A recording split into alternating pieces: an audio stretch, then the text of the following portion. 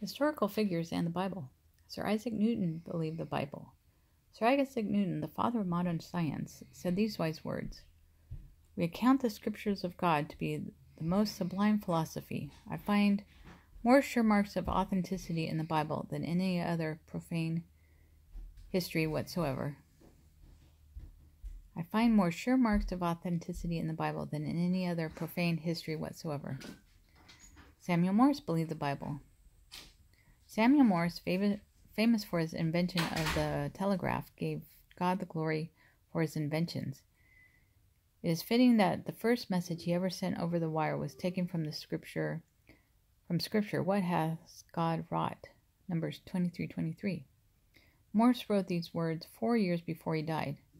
The nearer I approach the end of my pilgrimage, the clearer is the evidence of the divine origin of the Bible.